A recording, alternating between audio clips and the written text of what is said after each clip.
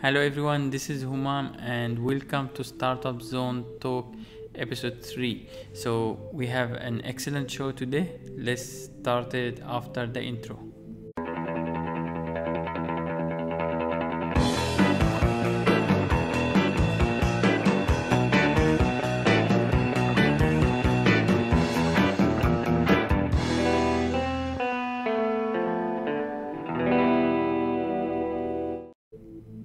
Welcome back guys. So today we have very special guest. We have Derek Bong. So earlier Patrick and I interviewed Derek Bong from Big It, and he told us his story on how he built his $1 million event company. So before we started with the interview, I will go quickly through the news of this week. So the first news is about the Chinese spacecraft which landed on the far side of the moon. We talked about it last week, but in this week what we're going to talk about, that it sent its first video footage which showed the landing and also when it was flying above the far side of the moon. The correct name is actually the far side, not the dark side, because both sides of the moon get sunlight, but that side we don't see it, so that's why the correct name is the far side of the moon. Let's check the videos together. I think it's really amazing. When I saw it, I was like, wow, it's really amazing.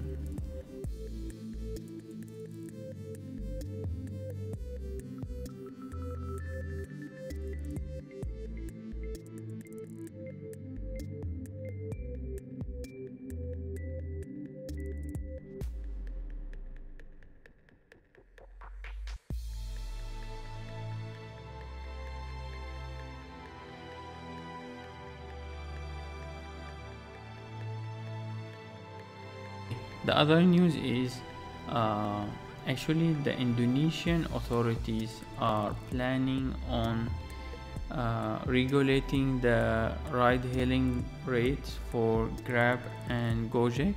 So this is going to threaten their business model, I mean for Grab and Gojek. But the reason why the authorities is doing that is because of the price war between these two companies. So they are competing really hard, and that's affecting the drivers. So the drivers are not happy. Even competition is good for consumers, but when it's involving a third party which is providing the service, like the drivers here, so they should also consider the drivers. They should not only focus on the competition and forget about the benefit of the drivers. So I think the solution here is talking to the authorities and talking among each other and come up with a balanced pricing which is still profitable for the drivers, and it's still good deal for the consumers, so that way everybody is happy. The third news is about Jeff Bezos. So Jeff Bezos is going to divorce with his wife. They have been married for 25 years. Some people thinking if this divorce happen and they split the asset, how it's going to affect Amazon company. First thing, Jeff Bezos will not be the richest man in the world. Second thing, this need to be handled very carefully so it does not create some sort of chaos in the stock market. And let's say if she decided to dump the shares and sell them and cash out, or if he need to pay her in cash and he sell a big amount of shares at one go. So this kind of thing usually I think it will be settled outside the court. They will not go to the court, and it should be handled very carefully. So that's all for the news today, and now let's go to the interview with Derek Bong. I think it's very interesting interview. He talked about his story, about his childhood, how he was in school. He gave some tips at the end. The end part is very important. He gave some tips to to entrepreneurs and how he manage his company and how he handle his staff and clients. So I hope you watch it. It's a quite long interview, but I hope you watch it until the end. And before we go to the interview, please don't forget to subscribe. If this bringing value for you, please subscribe and like our pages. And let's go and watch the interview together. Hello everyone. Today we have very special guest. We have Derek from Bigate. So Hi. How are you, Derek? Not too bad. Not too bad. Okay. Not too bad. Yeah, hi there. Thanks a lot for coming and joining us. You're the first guest to be doing the talk, so I really appreciate that you volunteered. No problem. So Derek, maybe you can tell us a bit about your background, like where did you grow up, what type of kid, let's say, you were in school, were you an A grade student or how? Tell us a bit about your background. Well, here's the quite irony, you know, when people think about me as being a CEO or being a entrepreneur, as being a boss, sort of stuff like that. Some guys they might be thinking that I'm good in my studies and stuff like that. Well, can say I'm good in my studies, but can say I'm not good in my studies. Here's some fun facts. Okay. It could be a fact, I'm not sure. Am I a good boy in high school? If my principal is looking at me, I'm so sorry. I'm not, obviously. And am I good in studying in my high school? Pretty bad, but I get it passed. And why am I also good in students? Why am I also good in studies as well? The reason why is because, quite irony, is because in high school I'm so bad, I'm very not good in studying, and I'm also quite not. They call it the four devils. I'm named as one of them. Okay. I mean one of the four devils actually. And in uni, when I got to study psychology, and industrial psychology and counseling, which is a double major, apparently I graduate with first honor 3.89 CGPA. So that causes itself triggers something to me, but it's not waking me up yet, but it triggers me that actually studying about human brain, human mind is my passion. I love to understand how human mind works and everything. So I think many entrepreneurs and many creative people pointed the same thing, and I find this is very interesting. Yeah. So is it like the change, like in your performance, totally in your performance from being in high school or school to university? Do you think it's go back to the passion? It does really goes back to the passion, because no doubt in my high school time, I have to expose myself to study about physics, chemistry, especially the long, oh my goodness, chemistry table, periodic table. See, almost forgot. Yeah. No, I can't remember any. I only can remember heliums that like this, if I'm not wrong. Yeah. I think so. Yeah, so it's the subject that whether or not trigger your passion or not. Because in high school, I'm not really keen at all, and the only one subject I'm keen, which is obviously the easiest to pass, is the English literature and everything. And then when it comes to uni, I exposed to all this kind of degree and it's easy. And if anyone knows me from my university, they know that 1 week before the exam, I don't study. I keep asking them, are you free? Are you going to fail your subject? If you're going to fail a subject, come hang out with me tonight. Stuff like that. Because I usually finish my studies 2 weeks before the exam. Okay. And I don't get, trust me, when it comes to Malaysia, getting tips for exam is the thing. Yeah, everybody crazy about it. They were crazy over it, yeah. Asking the teacher, asking the lecturer about it. I'm the rebellious one, so I don't go for it. And I just study by the book. Everything, just the whole book, finish. I treat it like a storybook. And my friend don't understand how can I study, how do I study. And it's all about interest. When you're interested about something, you dwell into it. You go into it. Because I think your target is not the marks, but the knowledge. You want to gain the knowledge. I wasn't really looking into getting high school at that time, and I didn't know I can get a high CGPA. And honestly, until my second year, I only got to know about the CGPA. Okay. I thought it's a pass and fail kind of thing. Yeah. So let's go to begin. So what was like the defining moment where you decided I'm going to start Bigit, this event organization? So what's the story of Bigit? Okay, the original of Bigit started in 2013, where the Bigit was previously known as Big Data World Show, and that's the first flagship event that we'll be doing. And so from there, I'm the only one who campaigned it, and I'm the only one who produced it, means getting speakers in, and I'm the only one who actually market it. So started from me myself actually doing it. At first, Singapore has been starting quite a long time.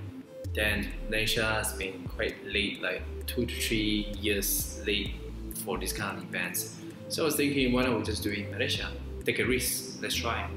So from there, not too bad. It goes up. We have about 200 something. Then from 2013, fast forward to 2016. 2016 is our highest one. From Big Data Workshop, we changed our name to Big IT. From Big IT to Big It. Okay. So because it sounds much more differentiated from others. So from there, 2016, we reached our highest peak. And where my mentor, or the previous founder of the company that I was in, decided to pursue his study into data science. He wanted to become himself a data scientist or something related to it. So this event made him interested in data science and something like that. Yes. Okay. So he kind of say that he asked me his proper question to me and said that, do you want to continue this business, or you just want to do something else? Because he wanted to pursue study because he's not going to be around. So I took the risk, and it was a joke at first. I said, why don't you sell this brand to me? Why don't you sell this company to me? Or something like that. Then he said, that's a good idea, why not? So for my 3 years to 4 years of saving, from throughout my career of 3 to 4 years with this industry of event organizer industry, technically speaking, the saving that I have, I'm returning back to me. They have purchased it from me. It's not little. So you took that risk and you purchased the company, so you are running it. Yeah, purchased one of the company, and then I took over the Bigit brand. That means the colleagues. This is one of them. So me and the founder, we actually create a brand of building of this one in the end. So the opportunity that this can develop is something that has exposure here, and it's really also a requirement. Yeah. So how do you see, like, over the time when you produced that or have producing it until the time you took over, and now it's 2019, already 5 years later, how do you see this exhibition or exhibitions in general in Malaysia developed? Also the conferences, because you always did like a conference together with the exhibition, right? Yep. How did that develop over that time? Do you see anything that changed, or also from the audience that attended, the requirements they had, any significant changes? Huge change, and I'm quite proud to see that back in 2013, I remember. Because I save each one of the email, I never clear my email, incoming email. So there's one same person who once, he was just a analysis, his job is at executive level. And within that time span of 5 to 6 years, when I see his name appear again, it's quite remarkable that he's now currently the director. And some of them are currently running his own office, running his own company. Some of them change job, no doubt. They change job, but they change to a better role. And some of them actually remarkable enough is when it comes to exhibition wise. There are handful of people actually exposed to Malaysian market. They didn't expect that Malaysian market got this welcoming. So we just give another footprint. And from there, they start off their office, start off their, let's put it this way. I recall back in 2014, there's one particular company that runs a very basic OS of big data. And I first pitched the founder. And when I pitched the founder, I told him this: Southeast Asian market is as big as Europe. If you have the guts to look into it, that's my first pitch. Kind of the sentence is something like that. So he buy my sentence and buy my words, and he first invested into Singapore. Okay, not too bad. Then after that, I convinced him to look into Malaysia. And he's quite happy. And the next year, I got a call from him, say that he wants to invest into two before we even roll out the dates and also the agenda. So from there, we've been working together for quite a long time. Like almost every year, I can see them sponsoring these particular events until I think they achieved their highest point, that they are listed in the New York Stock Exchange. They've been becoming $1 billion worth company. This is something we may contribute or may not contribute, but as me myself, I do not want to name whether we claim we contribute. But as long as the person grow from a startup to a big corporation that listed in the stock exchange, why not? It's something like, why not? And we start to see also the second point about exhibitors.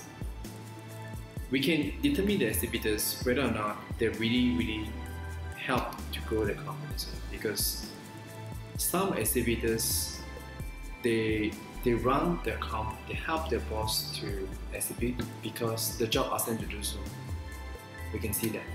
But some big corporations, they have a very strong enthusiasm from the boss and everything. So they will just go out, some even to the extent walk to the main entrance of the conference to help the boss to promote. And we have a couple of times, 2 years event, one of the years in the year 2013 and 2016. They actually steal the deals on the spot, which is during the exhibition. During the exhibition, which is quite, it's a mileage for us that we reached there. So I think that's like what measure the success of an event. Like when like your clients manage to network with people who are relevant, and then they close eventually a deal with them.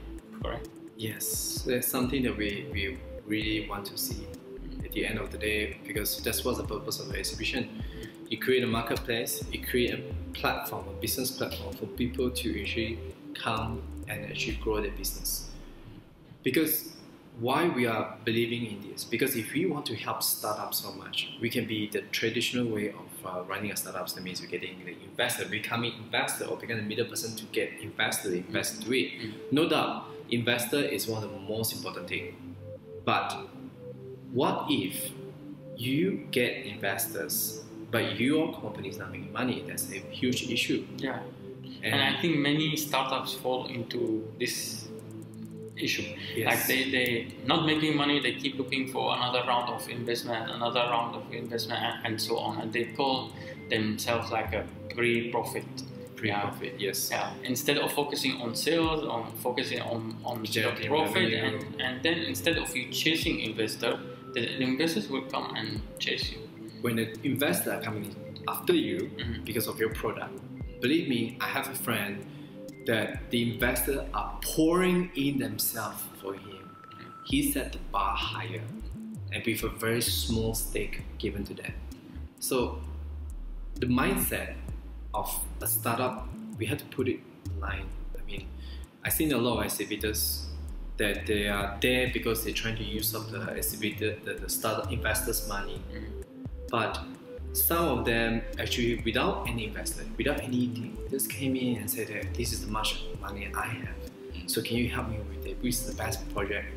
Actually, I in 2017 I participated in your exhibition, and I did that. Yes. I told them I'm very small company, and this is like the budget I have, and you guys like were Customize it. generous and gave me something within my budget, and I think it was a win-win. Win-win situation. Yeah. That's what we always look into, win-win situations.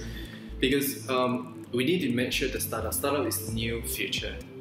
Because we have to, even not everybody can become Steve Jobs. Steve Jobs or Mark Zuckerberg is fortunate and brilliant genius guy. Okay, if you try to become them, you are lying to yourself. I'm honestly speaking, I'm seeing my friend selling chicken rice. I see my friends so-called startup selling chicken rice or selling ramen burger by the roadside.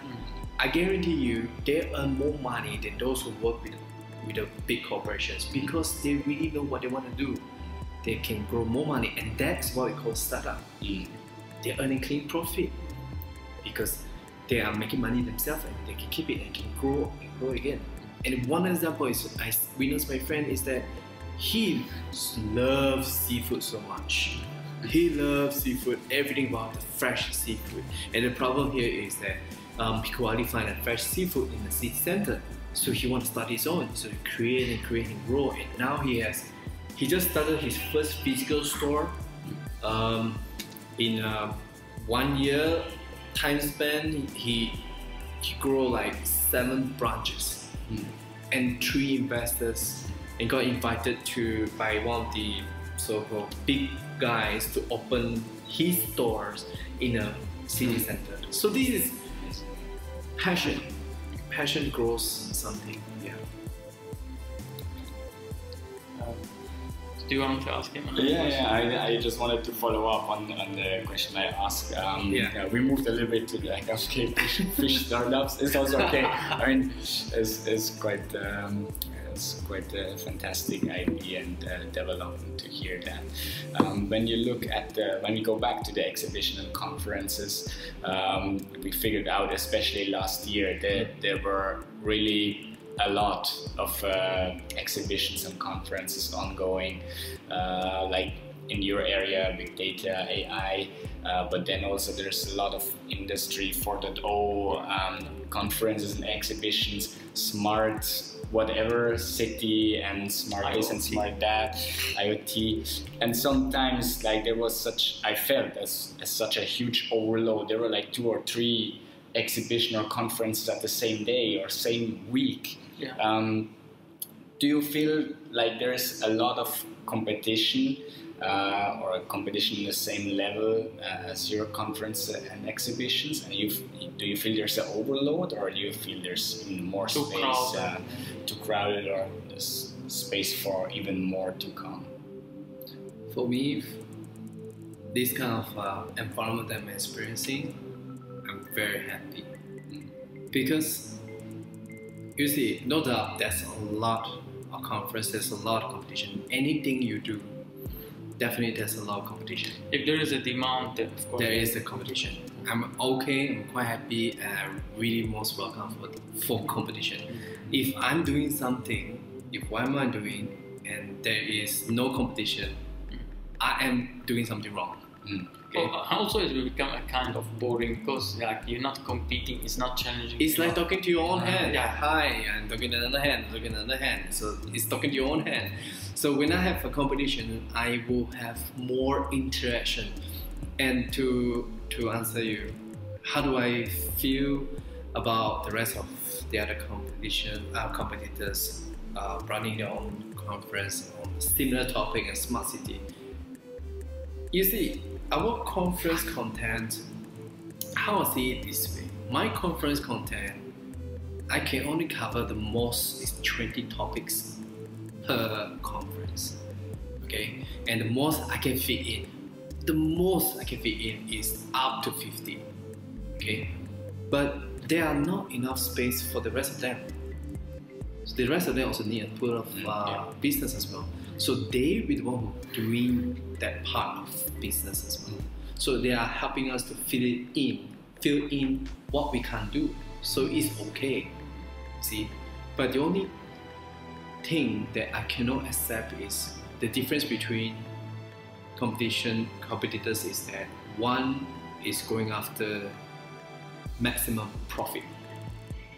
Okay, one is going after maximum profit, another we're going after successful achievement. As in, could be bad thing, could be good thing. I'm not sure after that. Okay, so the one who going after maximum profit, that's one case study that I always recognize.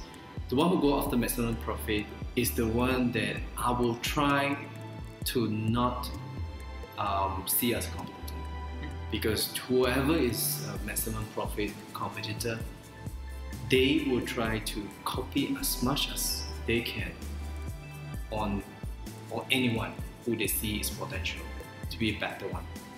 For instance, I have some company that actually copy exactly the same content of package or products that I offer. Exactly the same thing. It's just a photo state, change the big color, and just give it to people. Speaking of this, about the copycats and people who copy their competitors, for you in Bigit, like how much you will look at your competitors? Because sometimes it's good to look at the competitors, be inspired, see how's the market doing, what is their idea, but how much time you spend there? How much time you spend looking on what they're doing, compare staying original or true to your own vision? How much time I spend on it? I literally just look at about 10 minutes and then move on. So like 10% of your time? Just look at it. Less, yeah. Wow. For me, if they start to copycat, it's just like when people start to copycat about our work, our original work, Yeah. I'm proud. Means you are doing something worth, right? yeah, Worth it. But the only thing is, would the copycat will bring you down? Potentially, yes, it will. But if you ask me why I spend like 10 minutes of my time to look into it, okay, when I see they copying the exact same thing that what I have, next, we call this the standard of procedure, is go back to the drawing board, revamp your whole product, and get better and get better. do something. So if I come across another one, just change yourself. And I think people can't tell the difference between who's original and who's copying. It doesn't matter. Means they have to promote our idea. Who is okay as well? Yeah. And okay, you have maybe a history also, right? So people know which one is the legit and which one is the copycat. And usually, well, you have the experience, right? Because you've done it a couple of times before, so the service you're providing is far higher than like just trying to, to copy just an agenda that does not make a good conference or exhibition yet. There's a lot more that goes into the product, just this.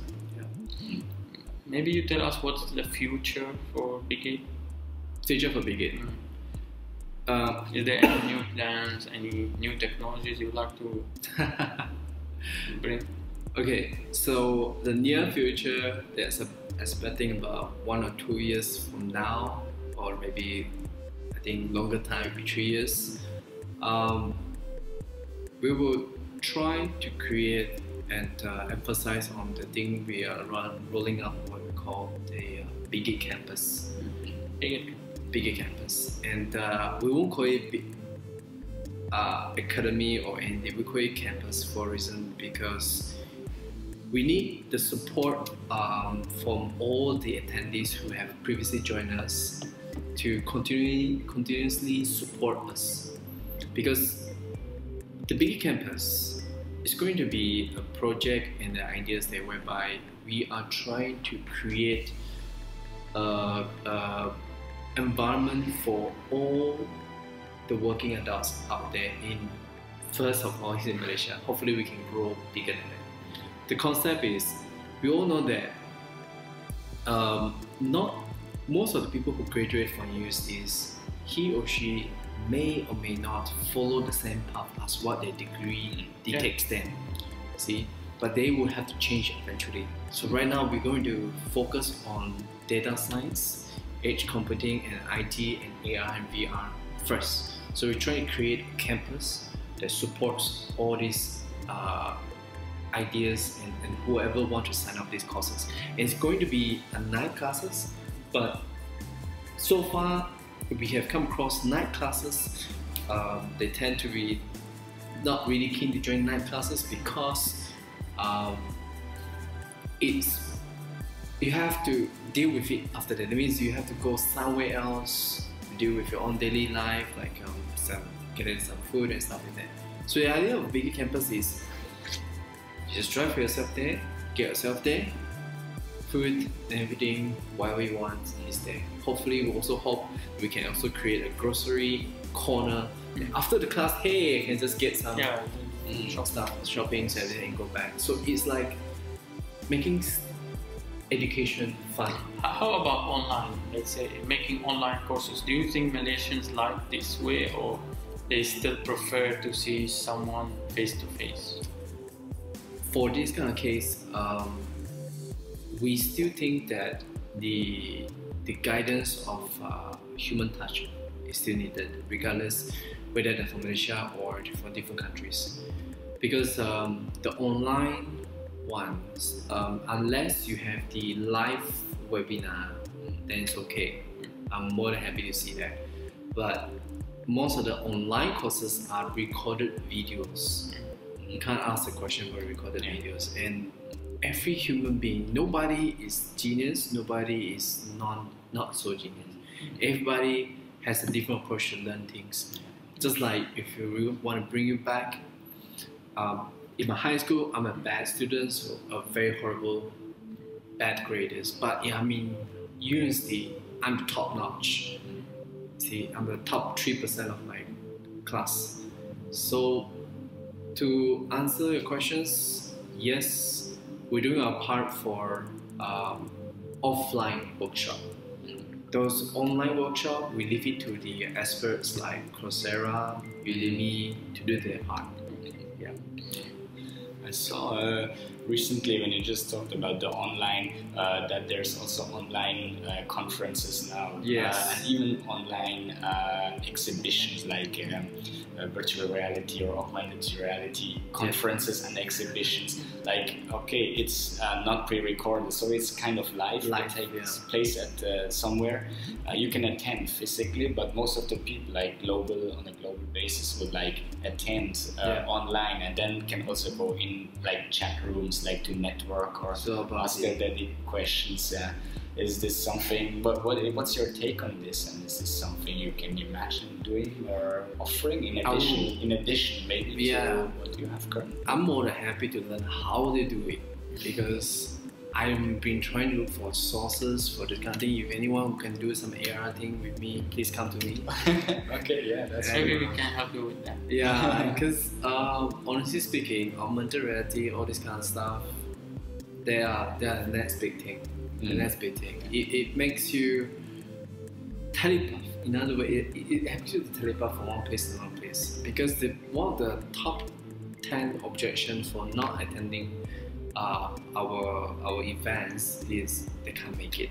Time is not enough. Yeah. So we want to give them the convenience that they can just access to their phones, plug it in, and everything. I think it's gonna be a future thing for conference and exhibition in the near future. Why so? Because if you guys look into properties right now, they're using AR for people to experience and walk through a whole property itself, better than the traditional just looking through the photos. So yes, we are really keen to look into that. So you see it, the Malaysian training or even is going into that direction? In a very potentially yes.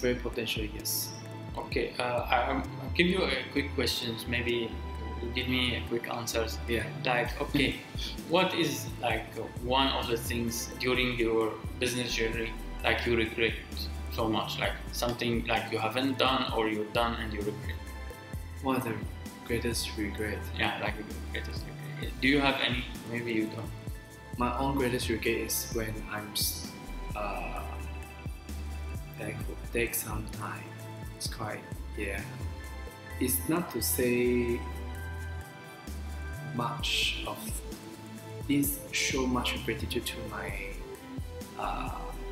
mentor enough. I feel that my greatest regret is my mentor. I didn't say much. I didn't show much of gratitude to him because Like you didn't appreciate his advices at that I time? appreciate, but I don't show much. I think I don't show much comparing to my how others show to their bosses and everything.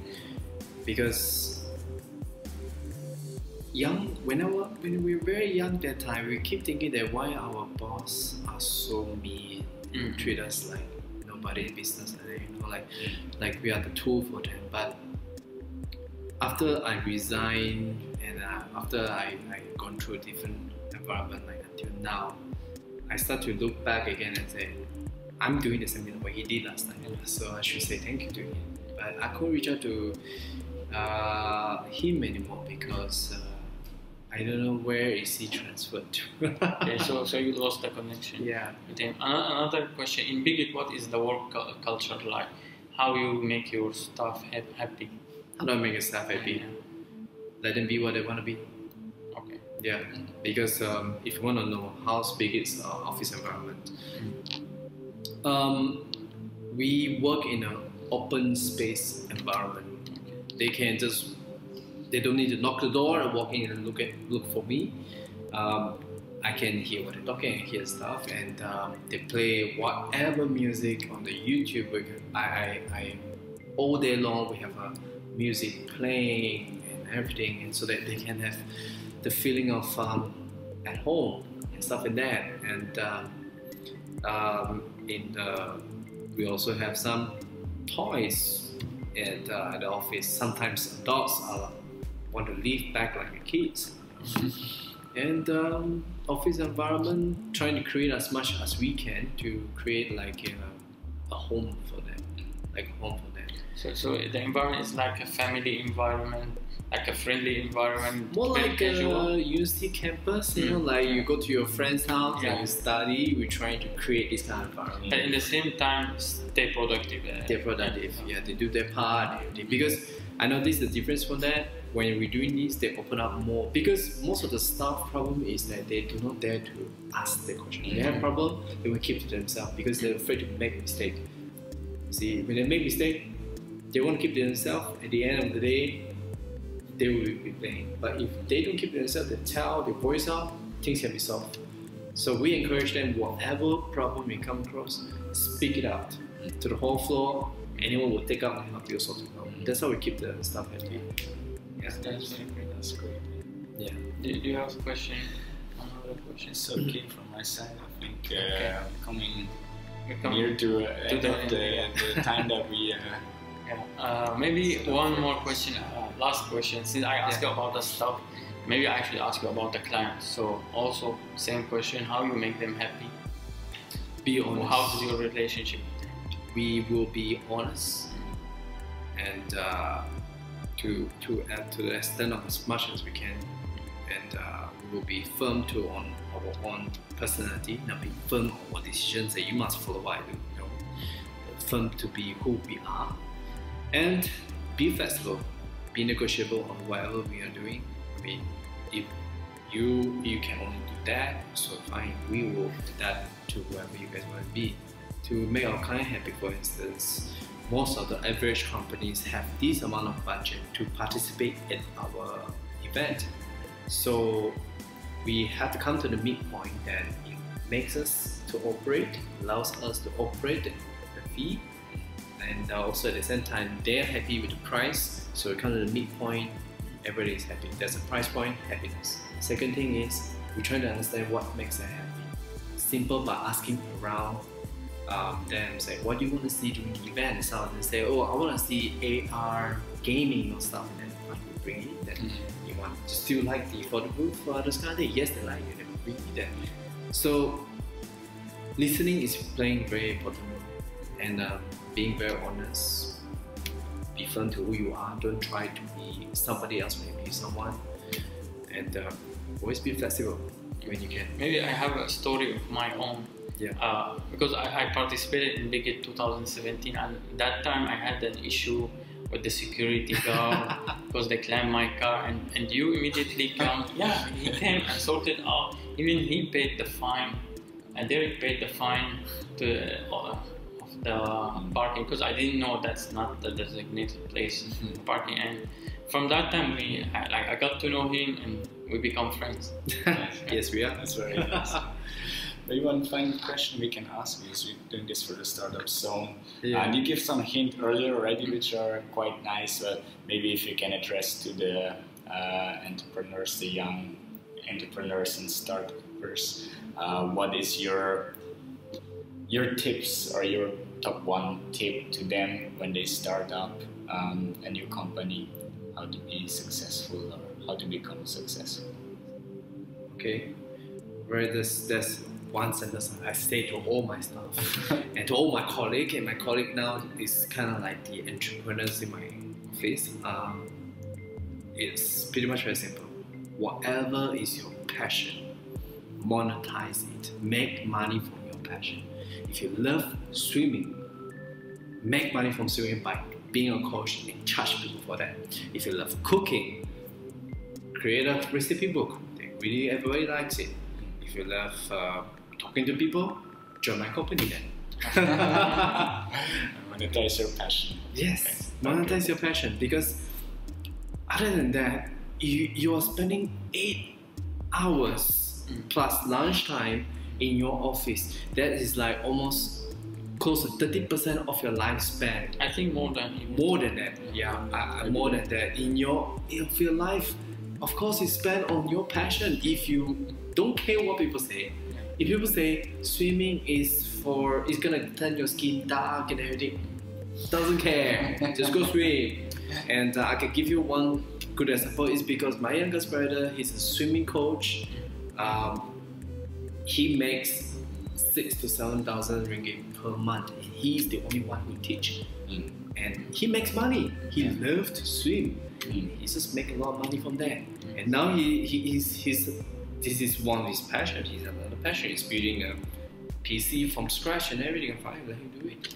Usually I tell people when they ask me like how to find their passion, or when you know you are following your passion, I tell them you should not have a hobby. Because people have a hobby when they're doing something they don't like. That, let's say a doctor, but he don't like the job, so maybe his hobby is riding bike or let's say open a mechanic. So you should go to that direction. Then you don't have a job and you don't have a hobby because you're doing what you love. Yeah. Okay, last question, we will end up with this. How can people reach out to you? Okay, they can reach out me in any social media. Okay. The best reach out to me is to the company Instagram, which is BigHQ, or to the Facebook BigHQ. Why to that? Because I myself also going through that as well. If you want to look for Derek Bong, just reach out to me from there. Or go through my LinkedIn as well, same thing. Just look up for my name and then you can see me. The only one, the few person who have Derek Bong, that's me. We will put the links down below. Yeah. So that's the only way you can. That's the best way to reach out. If you're going through my phone and everything, I'm so sorry, I don't pick up if anyone I never recognized before. Yeah. Okay, great. Thank you very much for joining us today. No problem. Thank you. Thanks for your time. Sure. Appreciate that. Sure. And, we hope to see you again in another episode. Okay. Okay. Thanks. Thank you. Thanks. Bye. Bye.